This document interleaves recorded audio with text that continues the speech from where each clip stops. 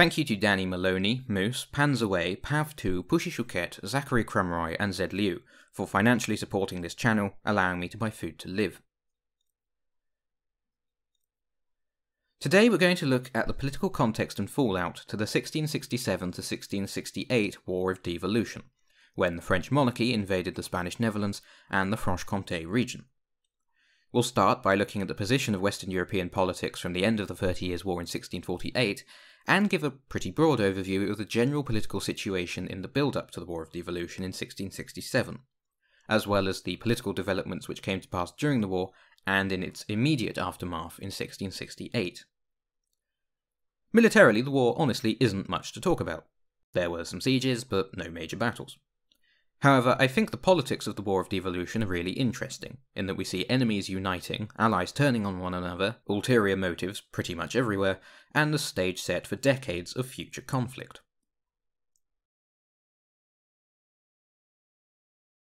For religious and political reasons I will not be explaining, the 30 Years' War began in 1618. As far as the French monarchy was concerned, the war provided an opportunity to positively alter their strategic situation in Europe. At the time, the global superpower was the Spanish monarchy, which not only controlled and wielded massive influence in Europe, but also in its overseas empire, especially in Central and South America. The Spanish monarchy and the Holy Roman Imperial/Austrian monarchy were run by the same family, the Habsburgs. At least with regards to Western European kingdoms like France, as I can't necessarily speak for other places, we have to remember that the political justification for the ruling class was that God had specifically chosen them to rule. The monarchy or the ruling family and the country were essentially indivisible, meaning that foreign policy was constructed to serve the interests of a ruling class, and more specifically the ruling individual, of a dynastical possession upheld by religious arguments. The Habsburg dynasty then did what was best for the Habsburg dynasty. Because of this, the Spanish and Holy Roman Imperial/Austrian monarchies' foreign policy was often very linked, because it was to serve the interests of the same family. The French monarchy, under the Bourbon family, was an opponent of the Habsburg family, whose power and territory effectively surrounded them on all sides. At this time, France was a frequently politically unstable country, which saw numerous civil wars and rebellions, often linked to the religious conflict between Catholics and Protestants. Because of this internal instability and weakness, the French monarchy couldn't necessarily involve itself in the 30 Years' War for quite some time, in the 1620s being preoccupied with the Huguenot rebellions, despite the chance to break Habsburg encirclement and increase their own power. However, they could rely on supporting others to undermine Habsburg power on their behalf. The French monarchy funded the Swedish monarchy, who invaded the Holy Roman Empire in 1630. The French monarchy would also ally with the government of the United Provinces, which, for simplicity's sake, I'm just going to refer to as the Dutch government, who had been fighting the Spanish monarchy for decades as part of the 80 Years' War. After supporting the Dutch government monetarily for years, in 1635, the French monarchy, now feeling in a stronger position, invaded the Spanish Netherlands in support of their Dutch government allies, beginning the Franco-Spanish War. The war lasted from 1635 to 1659. Outlasting both the 80 Years' War and the 30 Years' War, which ended in 1648. During the war, another civil war against the monarchy known as the Sling broke out in France, in large part, according to one historian I read, as a reaction to the growing centralised power of the monarchy at the expense of traditional institutions, and the amount of money it demanded in taxes to pay for the war. The Spanish monarchy aided the rebels in the fighting, but they were defeated in 1653. Also during the war, the French monarchy aided the Catalan rebellion against the Spanish monarchy, known as the Reapers' War. By the end of the 1650s, both the Spanish and French monarchies were militarily weakened, bankrupt, and the war had stalemated. The French king at this time was Louis XIV, who'd actually come to power in 1643, but because he was only 4 years old, real power lay with a man called Cardinal Mazarin. Mazarin felt that Louis Bourbon's interests were best served by creating a system of alliances to counter Habsburg power.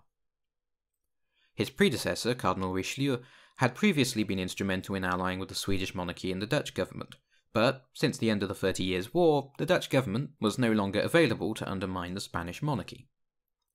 The English government, on the other hand, was. The English monarchy had barely been involved in the 30 Years' War, and from the late 1630s became embroiled in the Wars of the Three Kingdoms. In 1649, the king was executed and replaced by a republican government led by Oliver Cromwell. From 1652 to 1654, the English government went to war with the Dutch government, and from 1654 to 1660 with the Spanish monarchy. So, although they were opponents of the Dutch government, who were allies with the French monarchy, their equal opposition to the Spanish monarchy made them a useful partner for Bourbon interests in undermining Habsburg power. Mazarin made an alliance with Cromwell in 1657. In 1658 he made an alliance known as the League of the Rhine, with dozens of German princes, which provided those German princes with a counterbalance against Austrian monarchy power in the Holy Roman Empire, and provided the French monarchy with a belt of allies in a strategically important region. This not only helped to break the Habsburg strategic encirclement, but also cut off the Austrian Habsburg branch from militarily supporting the Spanish Habsburg branch in the Spanish Netherlands. In 1659, the French and Spanish monarchies ended their war with the Treaty of the Pyrenees. As part of the treaty, the Spanish monarch forced his daughter, Maria Theresa, to marry Louis XIV, now 21, who was her cousin. However, in exchange for the marriage, Maria Theresa gave up her claims to Habsburg territories. Instead of getting territory, she'd be given a large lump of gold coins instead. But, because the Spanish monarchy was so bankrupt, that money was never actually given, which would provide a very useful excuse in a few years' time.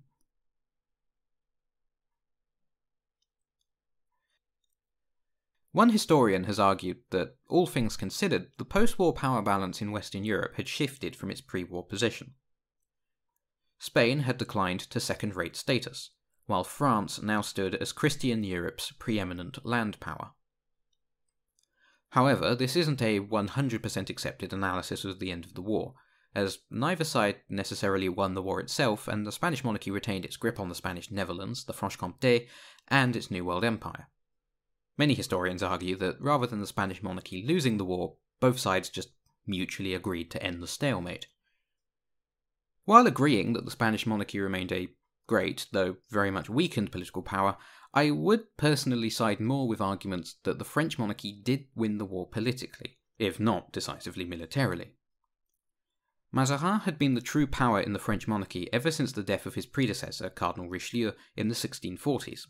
Now, by 1660, he'd overseen the Bourbon family become one of the most powerful families in Western Europe, at the expense of the Spanish Habsburgs, and pretty much eliminated the Spanish monarchy as a viable threat to Bourbon interests for the foreseeable future. Plus, due to the long-standing alliance with the Dutch government and the recent formation of the League of the Rhine, he'd essentially broken the Habsburg family's encirclement and secured the French borders from any opponents. Then he died in 1661, and Louis, who took full control over the kingdom, set out on the path of unwittingly unravelling almost all of it. To Louis, peace was not necessarily a good thing. As one author argued, for Louis the only legitimate object of peace could be the gift of time, in which France would prepare for war.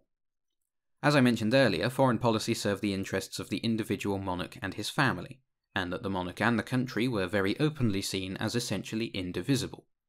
The monarch, after all, so the ideological arguments went, was appointed to their position in that state by God. The phrase, "God and my right," still actually remains the motto of the British monarchy to this day. Louis XIV believed very strongly in this ideology, known as divine right, and because God had supposedly chosen the monarch to lead the country, the monarch's political interest was the state's political interest. As one historian relates Louis telling his son, "Kingly morality was grounded on reason of state, a judgment inspired and given," he wrote, "only to kings, over whom God alone is judge." In Bourbon's words, "A king works for himself when he has the state in mind. The welfare of the one enhances the glory of the other. When the state is prosperous, exalted, and powerful, he who is the cause of it is rendered glorious by it, and no consideration should prevent him from doing so, not even for the sake of doing a kindness." A term wrongly ascribed to Louis, though it does actually reflect this worldview very well, is "I am the state." Foreign policy, then, would be what served Bourbon's interests, and for him a large part of this was to prove himself as a monarch and a man, Then, as often now, the way to prove his masculinity to himself and his contemporaries was violence, and more specifically war. As one historian argued, his aim was, quite simply, to increase the grandeur of his state and of his house, so that his own preeminence as the greatest king in Christendom would be beyond dispute. As another put it, Louis XIV was intent on ensuring that French diplomatic hegemony ceased serving any abstract international order which may have emerged. Instead, with a great system of well-provisioned clerks, residents, heralds, ambassadors and spies, French statecraft was to become Louis's own instrument, a great narcissistic engine, fueled and sated only by war.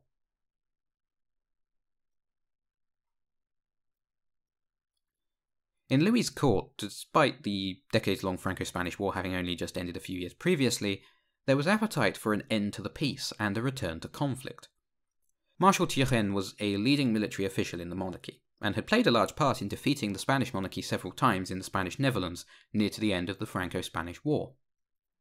According to one historian, Turenne believed that ending the war in 1659 had been a mistake, and that with just one more campaign, he could have captured the whole Spanish Netherlands for the Bourbon family. The historian relates that, throughout the early to mid-1660s, he repeatedly encouraged Louis to launch another war to take the region.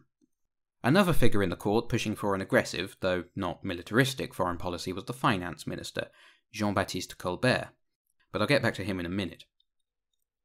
To return to the subject of the Spanish Netherlands, we should look more at internal Dutch government politics.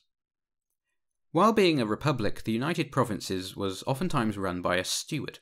In the 1660s, the holder of the stewardship became a potential vessel by which an English monarch could influence Dutch government affairs. In 1660, the Republican government of England was replaced by the monarchy of Charles II, son of the king the Parliament had executed back in 1649. Charles's 10-year-old nephew was called William of Orange, and the Orangists were a major faction in the Dutch government. Another prominent faction, the Republicans, was led by a man called Johan de Witt, and had excluded William of Orange from taking the stewardship, and anyone else for that matter, since 1650. The Orangists hoped that Charles II being on the English throne would provide them with an ally who could use his influence to get another Orangist into power, and so the Republicans looked towards the French monarchy as their ally in this internal struggle.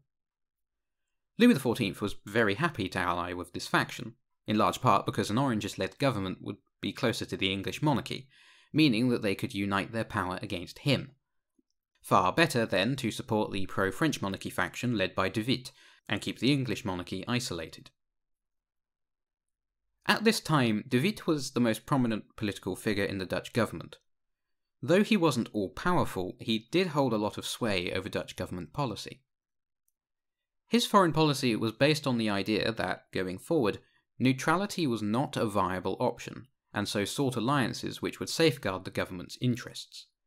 In 1662, the Dutch government would sign an alliance with the French monarchy. While the French monarchy's support was politically useful, however, they weren't exactly a friend.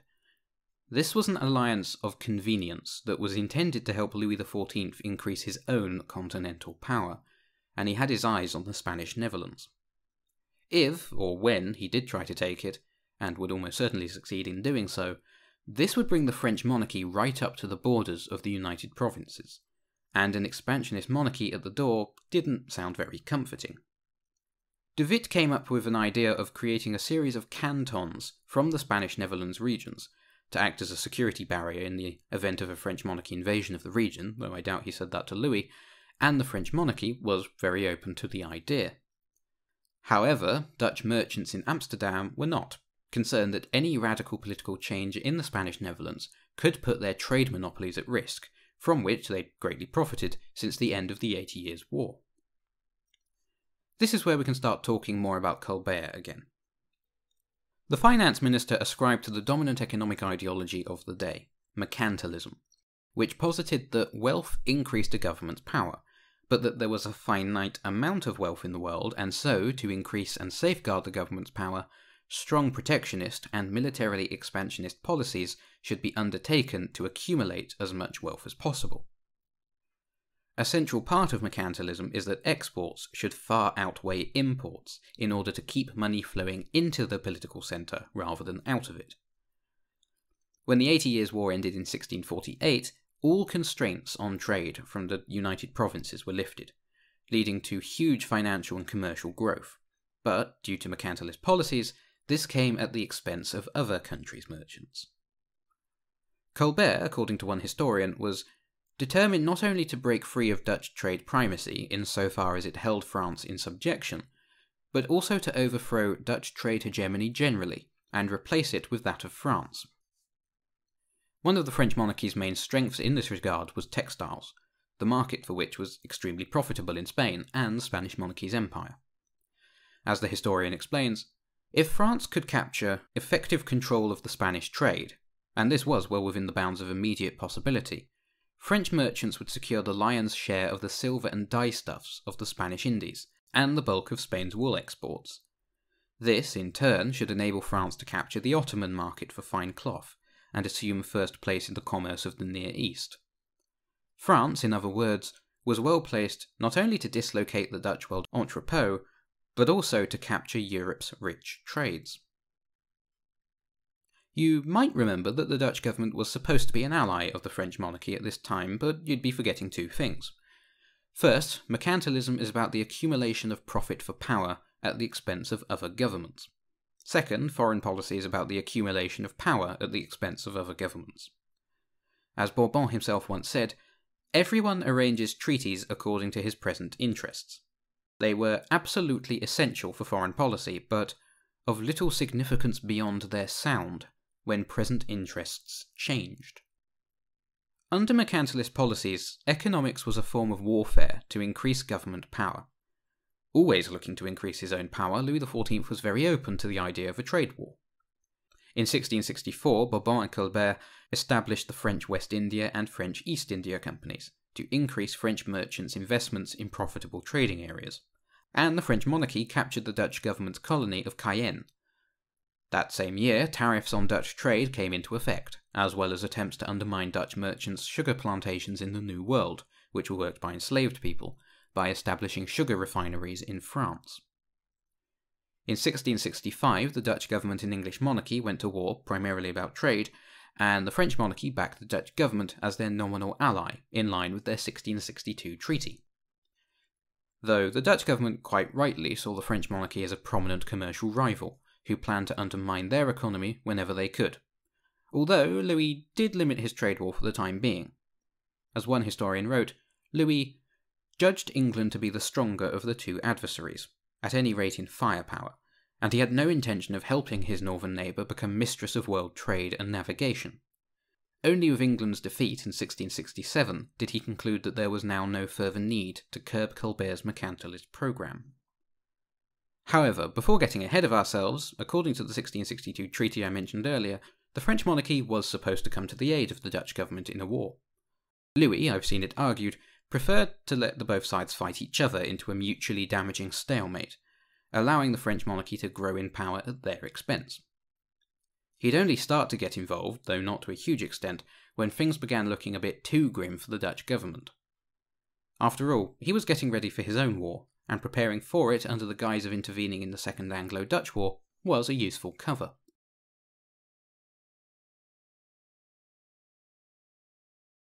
Since the end of the 30 Years' War, 80 Years' War, and Franco-Spanish War, the Spanish monarchy's power had remained weaker than what it once was, and had to contend with the growing power of the English and French monarchies and the Dutch government. There was infighting in the Spanish monarchy's court, financial troubles abounded, climate change was affecting crop growth, and then the king died in late 1665. The new and seemingly perpetually unwell king, Charles II, was just a toddler, so his mum was actually in charge. The unstable position of the Spanish monarchy provided Louis XIV with the opportunity to increase his own power and sense of glory. To the Austrian Habsburg branch, it was obvious that the French monarchy would soon move against the Spanish monarchy. The Austrian Emperor Leopold I was faced with a choice. Should he accept that the French monarchy's rising hegemony was inevitable, and work with it, working out a deal whereby he could ensure the continued Habsburg control of as much of the Spanish branch's European empire as possible, Or should he double down and, despite the Spanish monarchy's weakness, present a united Habsburg front to the growing Bourbon threat? It should also be kept in mind that there was the added dimension to this decision of yet another war with the Ottoman Sultanate breaking out in future, the last one having only just finished, and if Leopold chose to stand against Louis Bourbon, then the Ottoman Sultan might take the opportunity to move against him in the east. Louis, meanwhile, was laying the legal and political groundwork for his invasion of the Spanish Netherlands. Politically, he turned towards the Portuguese monarchy. For over 2 decades, by 1666, the Spanish monarchy had been tied down fighting a war in Portugal. Much as the Second Anglo-Dutch War was useful to Bourbon in that it kept his opponents weakening each other to his advantage, so too was the war in Portugal to his advantage, in that it was keeping an already weakened Spanish monarchy even weaker, and less able to counter the growing power of the French monarchy. So, Louis signed a military assistance treaty with the Portuguese monarchy in March 1667. In return for the Portuguese monarchy continuing their war with the Spanish monarchy, and thus tying down their resources, Louis promised to support their war effort and declare war on the Spanish monarchy too within 30 months. With the assurance that pressure would remain placed on the Spanish monarchy, Louis unveiled his legal justification for invading the Spanish Netherlands in a hundreds of pages long pamphlet. You might remember earlier how, as part of the Treaty of the Pyrenees ending the Franco-Spanish War in 1659, Louis was married to Maria Theresa, who had to give up her hereditary territorial claims in exchange for an extremely large payment instead. As such, when her father died in 1665 and her half-brother became the new king, Maria Theresa was not legally liable to any territorial inheritance.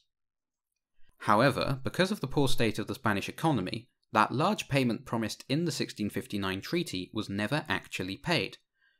This would provide Bourbon with the excuse. His argument was that, legally speaking, the fact that his wife had never been given the money she was promised meant that her relinquishment of her territorial inheritance was no longer valid. Additionally, in parts of the Spanish Netherlands at this time, there was a legal principle which said that the female children from a first marriage had precedence over male children from a second marriage when it came to claiming inheritance. The current Spanish king, Charles II, was the half-brother of Maria Theresa, meaning that, by this principle, she had precedence to her father's land over him. This principle was known as devolution. And Louis argued that, on account of local law and the failure to get the promised big bags of money, the Spanish Netherlands should devolve to his wife. In practice, of course, this meant devolving to him. Louis would order the invasion in May 1667.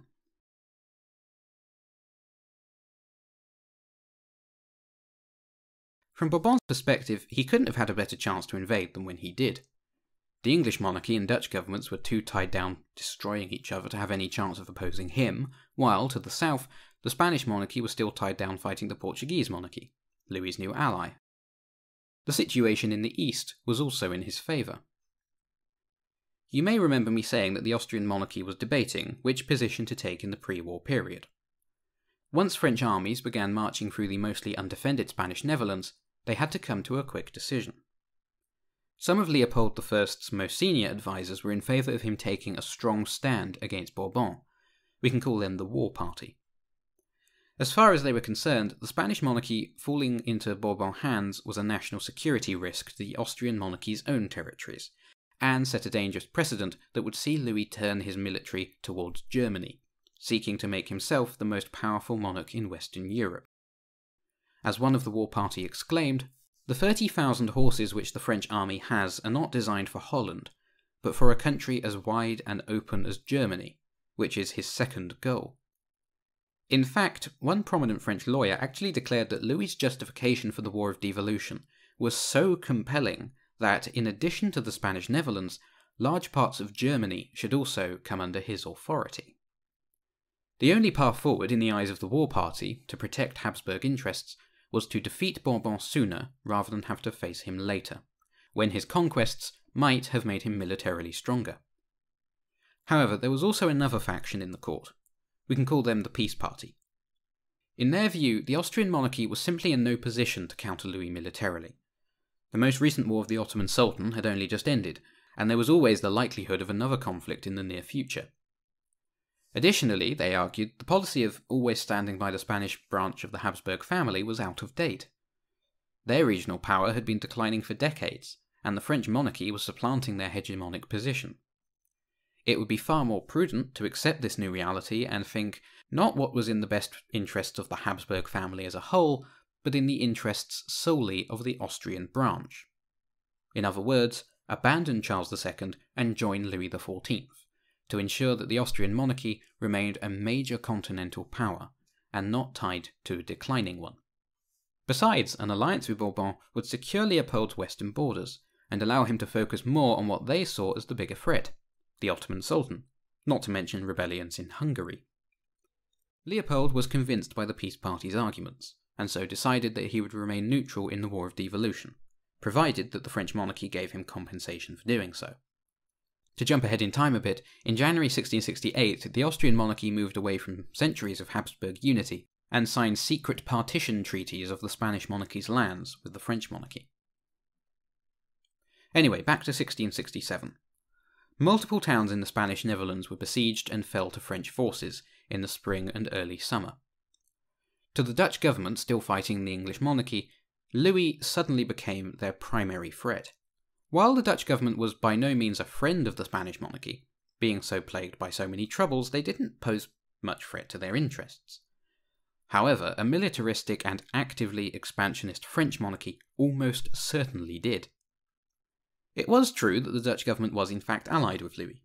However, it was also true that he'd launched a trade war against them, stolen their colony of Cayenne, and had barely helped them in the Second Anglo-Dutch War, except to keep the war as a stalemate while he got more powerful at their expense.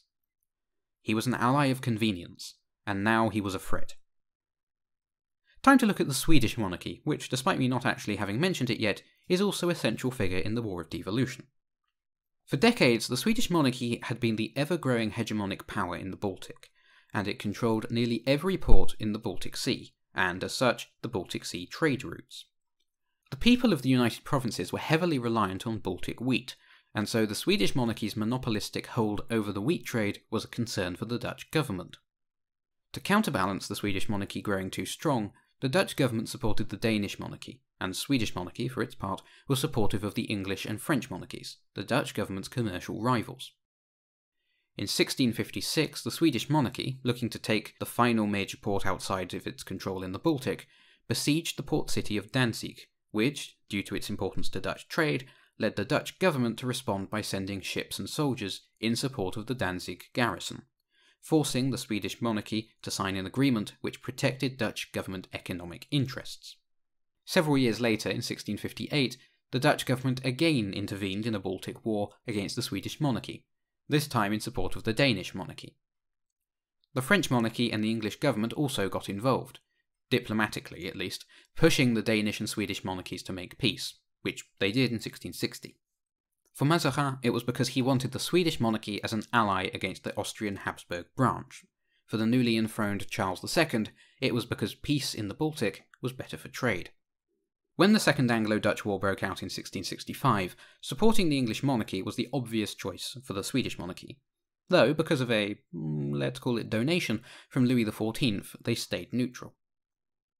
There were, though, it seems, those who felt that a policy change was needed. Hostile relations with the Dutch government had not exactly been to the Swedish monarchy's benefit over the years, whereas an alliance with them would allow them to pursue their own interests more effectively. After all, if the Dutch government weren't allied with the Danish monarchy, that basically gave the Swedish monarchy a blank check against their regional rival.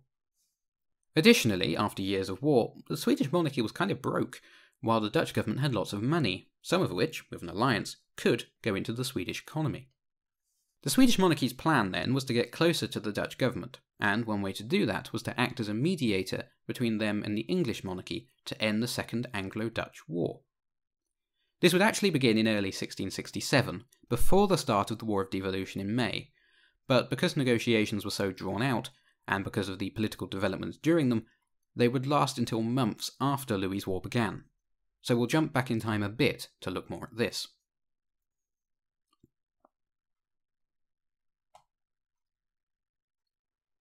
The English monarchy would try as hard as they could to use the peace process to increase their power, by playing upon the factional split in the Dutch government, between the more pro-English monarchy Orangists and the Republicans. In February 1667, Charles II, through Swedish monarchy intermediaries, proposed The Hague, a pro-Orangist city, as the site for the negotiations. When Louis XIV heard about this, he was suspicious. At this time, he was laying the groundwork for invading the Spanish Netherlands, and so wasn't necessarily in favour of an end to the Second Anglo-Dutch War.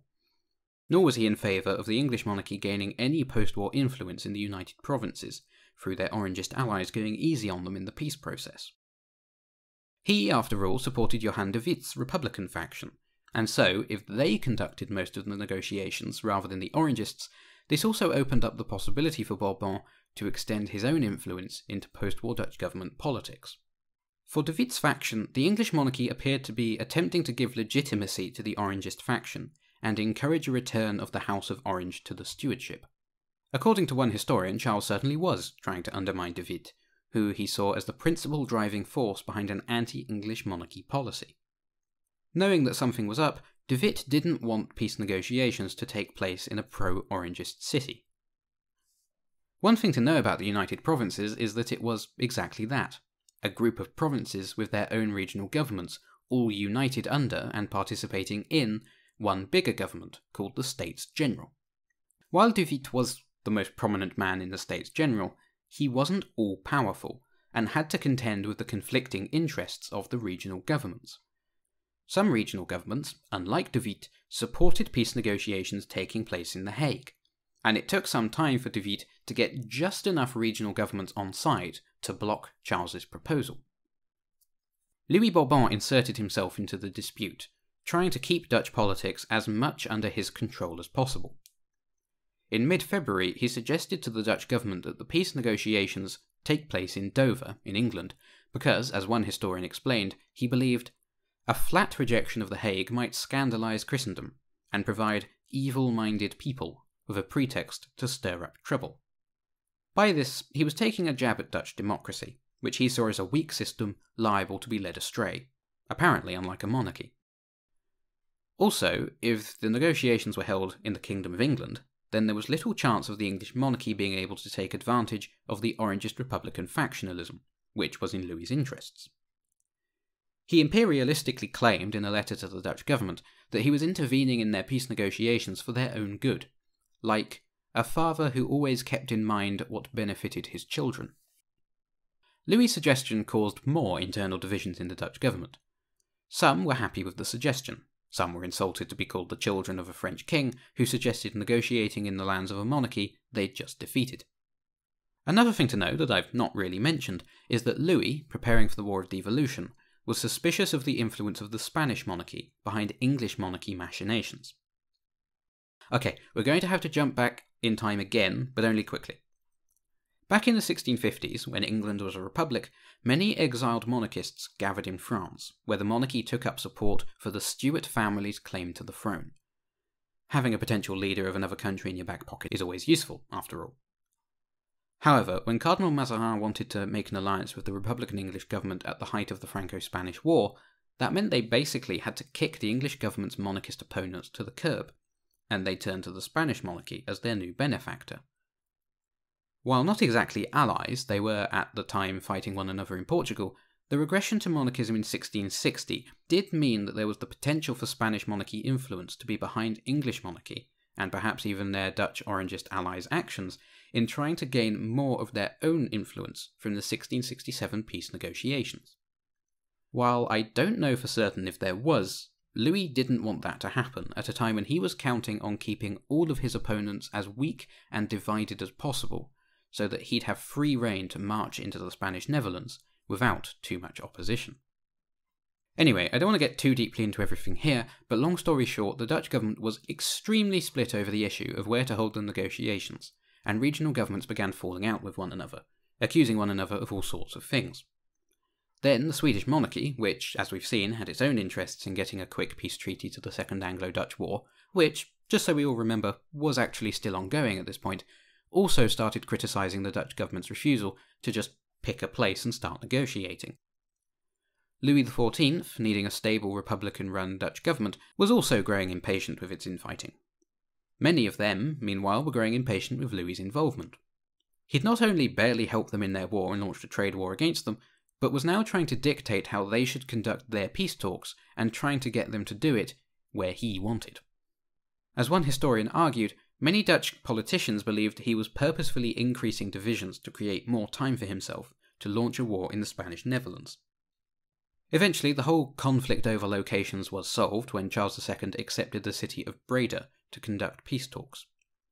Then, in May, the War of Devolution was launched.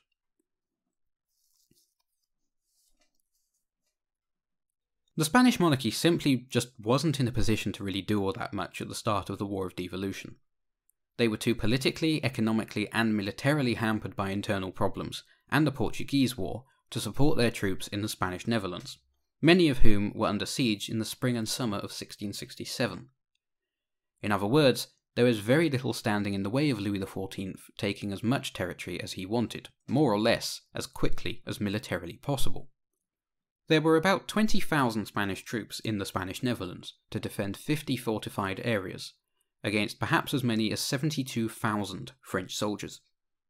In other words, the army was very thinly stretched. The regional Spanish commander had been asking the monarchy for more troops since 1666, to no avail, and exclaimed that, should the French monarchy attack, nothing short of a miracle can save these provinces. When the French monarchy did in fact attack, there was so little resistance that the war became known as strolling in a military fashion. The French commander was so desperate to avoid being totally overrun that, with war looming in early May 1667, he wrote to Louis asking for terms. He was ignored. He also couldn't expect help from the Austrian Habsburgs because, as we've seen, they decided to abandon their Spanish cousins and ally with Louis. Additionally, the French monarchy had taken extra steps to ensure that they couldn't come to the defence of the Spanish Netherlands even if they wanted to. From July 1666 to May 1667, Louis renewed the treaty for the League of the Rhine, first established by Cardinal Mazarin in 1658, in large part through bribing the various electors and bishops involved, whose lands would act as a buffer zone between the Austrian monarchy and the Spanish Netherlands, blocking any line of military advance. With everything in place, the French army had invaded and quickly began besieging and capturing towns. Things went so well that Louis proclaimed, "Who knows what destiny I may hold for all Europe?" Needless to say, the situation worried the Dutch government. As we've seen, Louis was their ally, but it's foreign policy, so it was only insofar as he got something out of it too.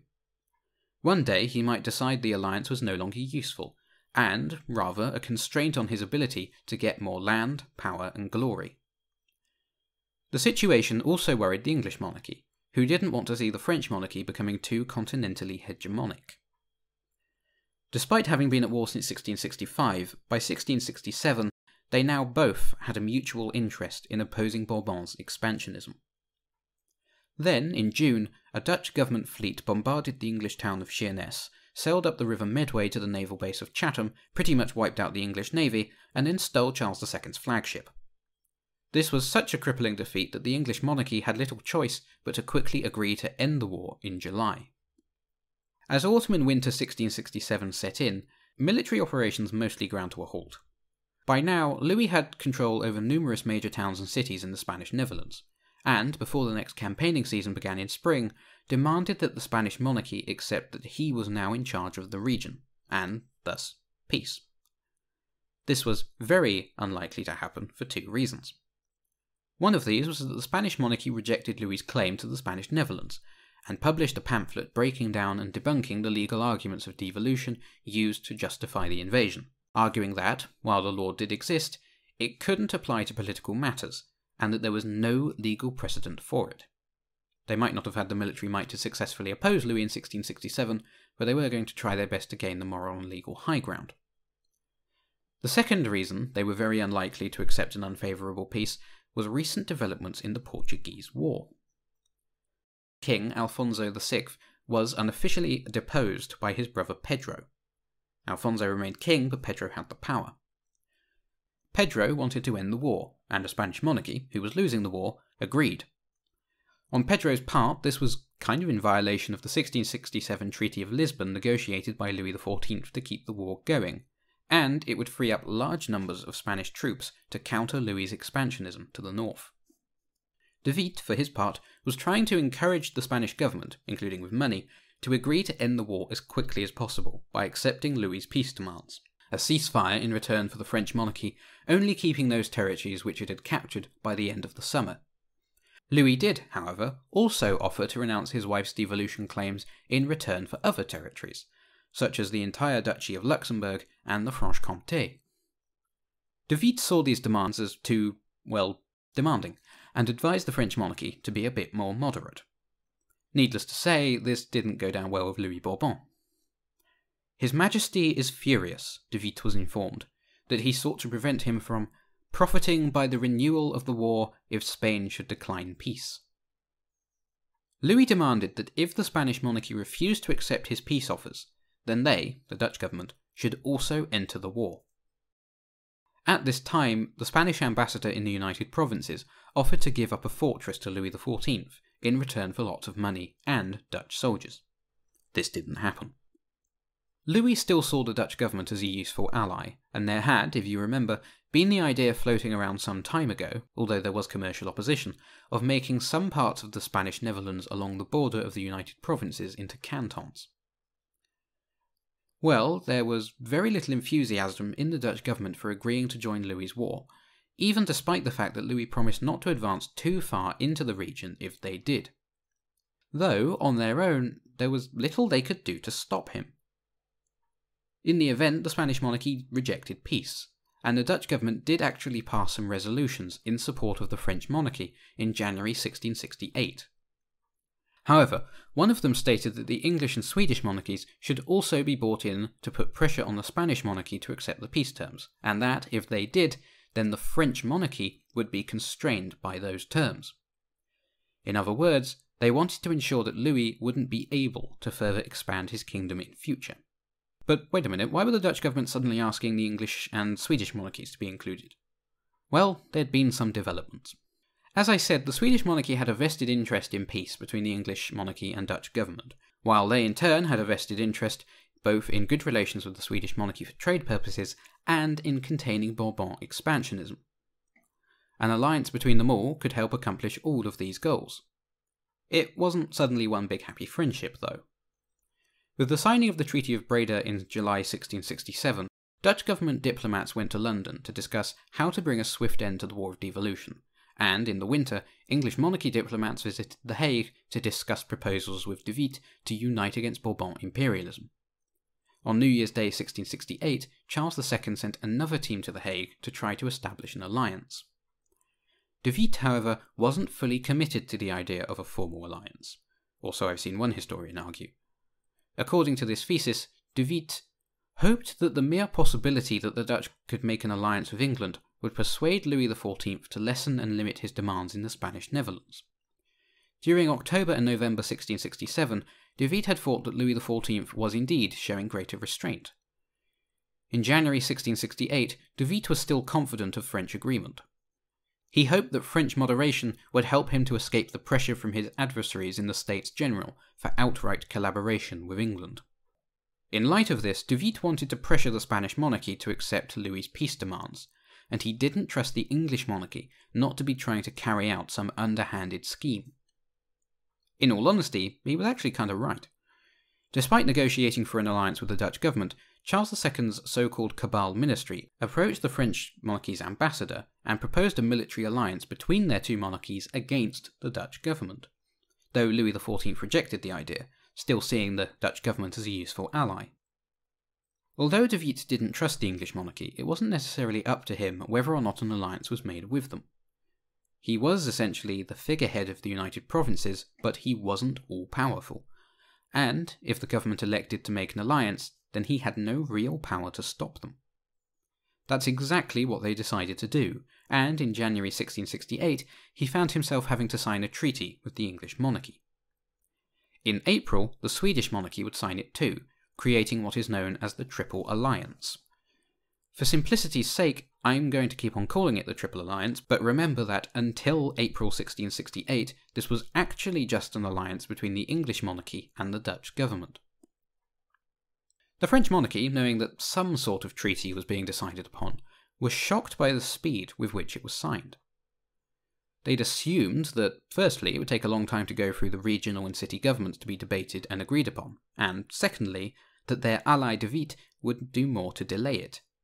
Instead, he couldn't, and the States General alone simply decided on the treaty, something that didn't really follow the constitution, but the English monarchy pushed for. The main French monarchy agent in the United Provinces was also caught further off guard by all of this, when the decided upon conditions of the treaty were given to the regional governments to vote in favour of. As one historian explained, he'd been bribing figures in the regional governments in anticipation of this moment, but once the alliance had been approved by the States General at the top, it turned out that the provincial municipal bodies too cast their votes in favour. In view of the tremendous outpouring of popular enthusiasm, no one dared earn the money of France.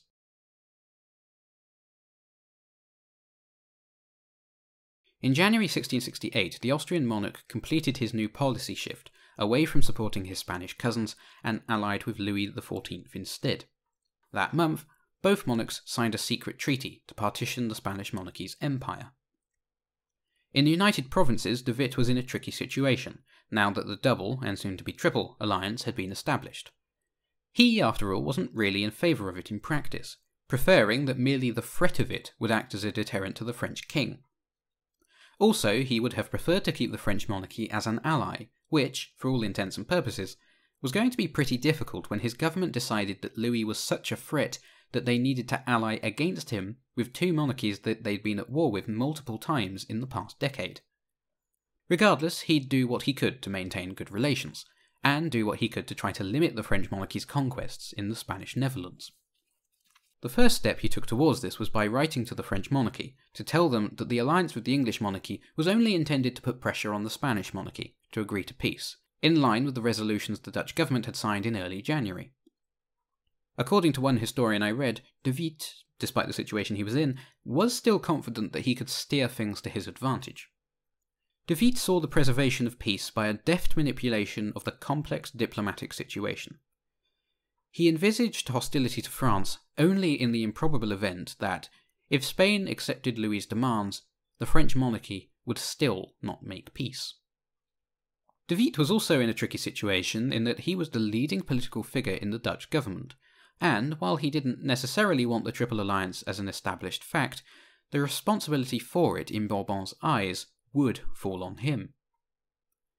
Besides, he could hardly try to defend himself by telling the French monarchy that he wanted to use the threat of the alliance as a form of blackmail against them because he didn't actually consider their expansion, which his own government had basically passed a resolution condoning by demanding that the Spanish monarchy accept peace terms, to be in his government's best interests. De Witt wanted to keep the French monarchy on his side though, because he felt that they would be a useful ally in future. To him, they were much more dependably on his side than the English monarchy, who he feared would be, in future, as he put it, led once more into evil principles. Louis, in fact, had tried to drive a wedge between the Dutch government and English monarchy in the months leading up to the Triple Alliance by trying to bribe Charles II. But there was fear in the English government that Bourbon was trying to establish a universal monarchy across Europe, and so balancing against him was the more popular policy. On the surface, the actual conditions of the treaty which brought the Triple Alliance into being were actually fairly moderate towards Bourbon. They wanted to politically rather than militarily counter his expansionism after all. There was a clause about mutual defence, that the monarchies and governments would work separately or in concert with the French monarchy to pressure the Spanish monarchy to accept Louis's peace demands, to try to get a ceasefire until May 1668, and compel Bourbon to agree not to conquer any more of the Spanish Netherlands. That was the public treaty, anyway. There were also secret clauses, one of which being that if either the French monarchy or Spanish monarchy refused to abide by the peace conditions, the Triple Alliance would go to war with them. If it were Louis that refused, then the monarchies and government of the Triple Alliance planned on pushing his forces back to the borders of 1659. So, on the surface, the goals of the Triple Alliance seemed to be quite favourable to Louis XIV. In return for promising not to invade anymore, they'd pressure the Spanish monarchy to accept peace. and he'd get to keep some of the lands he claimed to own. When it was unveiled in January 1668, Louis's ministers wrote favourably about the alliance to their agents in the United Provinces, happy to see that their ally was going to put pressure on the Spanish monarchy, just as Louis had wanted. Happy, that is, until they found out about the secret clause. Louis was most angry with De Witt, whom he, honestly quite wrongly, saw as the architect of all of this. "Who do they think they are," he would exclaim of the Dutch government, "treating their greatest benefactor in such a manner?" The Dutch government had been his ally for years. True, Louis had been a pretty terrible ally, but they were supposed to serve his interests. Now they were planning to go to war with him to constrain his drive for power and glory. As far as he was concerned, this was betrayal, and, in his words, treason. In the United Provinces, De Witt, who in fairness had more wanted to have the threat of the Triple Alliance as a deterrent against Louis, rather than an actual physical military threat, would try to defend himself against the monarchy's anger. He claimed that, because Louis was happy with the territories he'd received when the War of Devolution came to an end, the secret clause didn't really matter anyway. Besides, he argued, it was only a secret clause not because he was trying to hide it, but because he didn't agree with the English monarchy's arguments to make it public, on account of the fact that these terms might be interpreted by the public in ways which could alter the existing good understanding between the king and the states. In February 1668, the Dutch ambassador in France had a very awkward interview about the Triple Alliance with the French foreign minister. As one historian relates the meeting, the Dutch ambassador consented to read briefly the first 2 of the secret articles, but refused to read the third, providing for possible war against France. The French foreign minister informed him that the French already knew its provisions, and gave him a stern warning of its probable effect upon the ruler of France. Meanwhile, in the United Provinces, De Witt was informed by the French ambassador that they had been given the text of the secret articles by the English monarchy. Naturally, De Witt was pretty horrified at his new allies giving away the contents of the secret treaties, which he desperately wanted kept secret so as to maintain the alliance with the Bourbon family. I've seen one historian argue that the English monarchy told the French monarchy about the article, threatening war, because they did not anticipate the moderate attitude taken at first towards the Triple Alliance at the French court, and found it necessary to divulge the secret articles in order to disturb this French equanimity, so inimical to his purposes in the Triple Alliance. Not to mention the fact that it also undermined De Witt, who stood in opposition to Charles's nephew, William of Orange, becoming steward.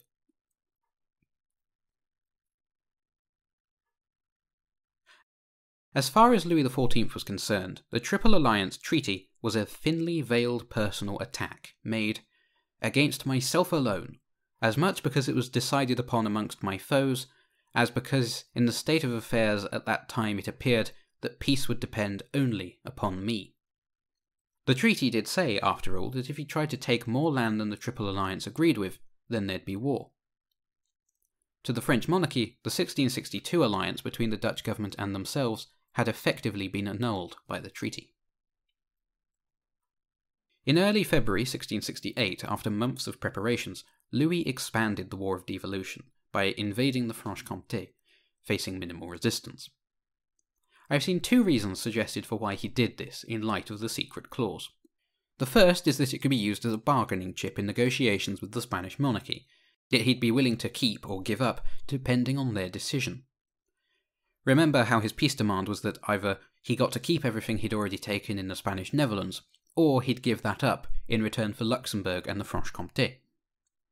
The second reason was in defiance of the Triple Alliance. Louis claimed that he waged his war to protect the Dutch government, which, let's be honest, wasn't true, nor even the justification given in 1667, and was so outraged by the secret clause that he even discussed invading the United Provinces with his generals once he had finished taking the Franche-Comté. His generals were in favour, and saw the Dutch government as an easy target. If the French monarchy invaded, they declared it'd be a walkover. Remember, this was February, and it wouldn't be until April that the Swedish monarchy would join the alliance, making it an actual triple alliance, so they weren't really a threat at this point.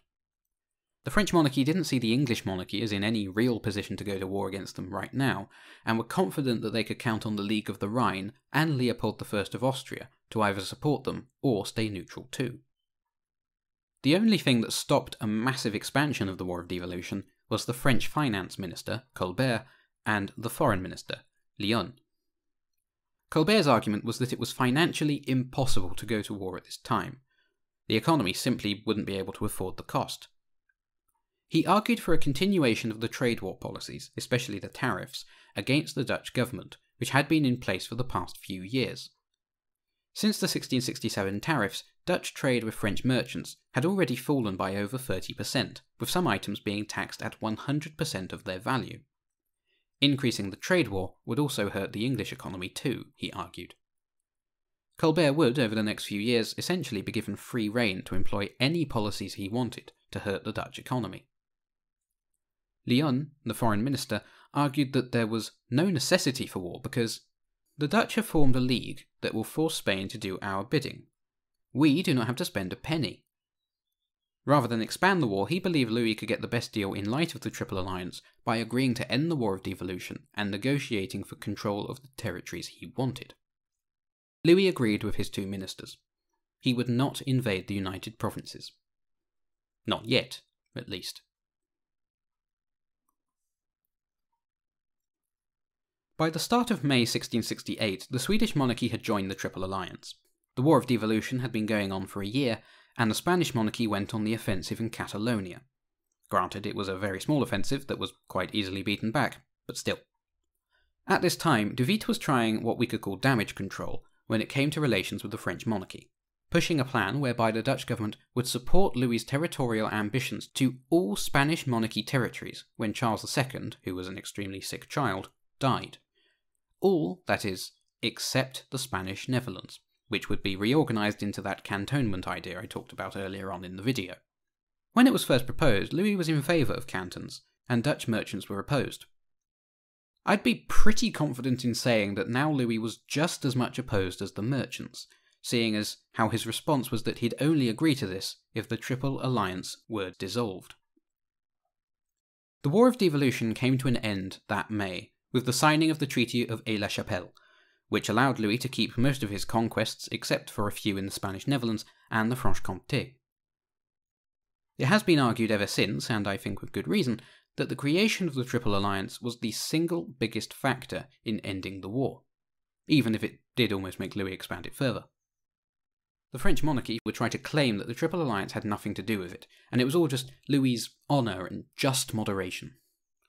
The French monarchy threw a celebratory event in Paris, with fireworks, music, a few cannon blasts, and a water fountain filled with wine. However, I personally don't know if I'd call the war a victory for Bourbon. True, he'd won all the sieges, but winning wars is more about political victories rather than military victories, which aren't always the same things. Consider the situation prior to and following the War of Devolution. Before the war, the French monarchy's enemies to the north were so divided that they were fighting one another, while its enemy to the south was tied down fighting a long war in Portugal, and their League of the Rhine allies guarded their western flank. Louis had embarked upon this war in large part for his own personal power and sense of glory, seeking to take advantage of his neighbouring monarchy's weakness.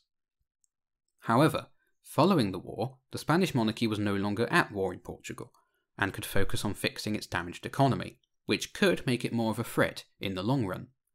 The French monarchy's northern enemies had joined forces to oppose them, and threatened war if Louis didn't rein in his foreign policy. His own economy was in need of some work, and the League of the Rhine, though it had been bribed to last for another decade, actually ceased to be in the aftermath of the War of Devolution.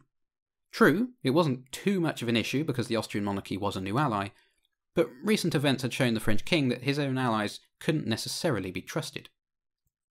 As per the peace treaty, Louis had captured some territories, but had to give up some others.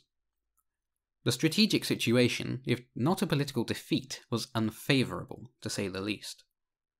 Just 8 years ago, in large part due to Cardinal Mazarin, the French monarchy was, for the first time in a very long time, no longer surrounded by enemies. Now, in 1668, because of Louis's war, that was no longer true to the north and south, and who knows about the west. It was going to require a lot of work to fix, but Louis was also out for revenge. By summer 1668, De Witt had decided that there was little more point in trying to keep Bourbon happy. He was obviously angry, feeling betrayed, and stepping up his economic war against the Dutch government. The Dutch government's future security in this new strategic situation rested upon the Triple Alliance, and de Witt, despite all of the issues he'd had with it, became more convinced of the need to strengthen it, and told an English diplomat that, if war with Louis should come, an outcome he described as that point where we do not wish to come except in the event of inescapable necessity, the Dutch government would be prepared. Louis would also be prepared. His ego had been damaged, and his enemies had allied in order to block his path to greater glory. He was angriest of all at his former ally, the Dutch government, and de Witt in particular, upon whom he laid the most blame. The king's chief engineer, Vauban, advised him that there is no judge more equitable than cannons, and soon enough French artillery began having the final argument of kings inscribed onto them. According to an English diplomat, one French minister would inform de Witt and the English monarchy that if they fought to prescribe Louis laws and force him to compliance, by leagues between themselves or with Spain, though Sweden and the German princes should join with them, he knew his master would not flinch, and that it would come to a war of 40 years. Louis was going to start preparing for a war of revenge against the Dutch government, and it was a war in which de Witt, the object of Louis's rage, would be ripped apart, and, allegedly, partially cannibalized.